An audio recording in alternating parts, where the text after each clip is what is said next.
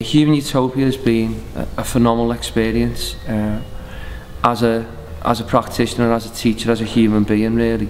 The school is fully engaged with it, and I'm watching individual students go on an amazing journey. So I'll look at different types of kids who are quiet and introverted, other kids who are living in challenging circumstances, go from where they were in September to light years ahead is where we are now. I'm watching people changing aspirations.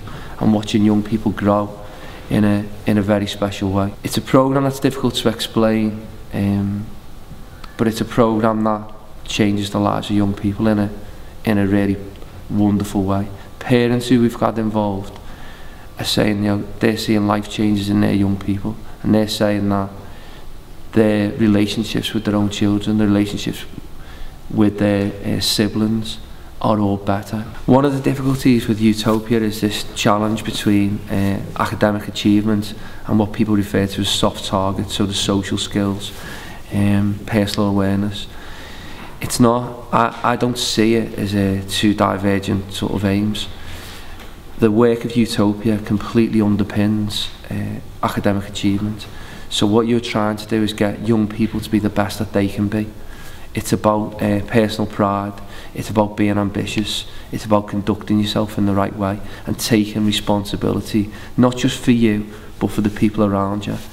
So in some instances it does mean students missing lessons, but the bigger picture is those students are taking much more ownership about themselves, and that should then go back in and increase the work ethic and ultimately examination results.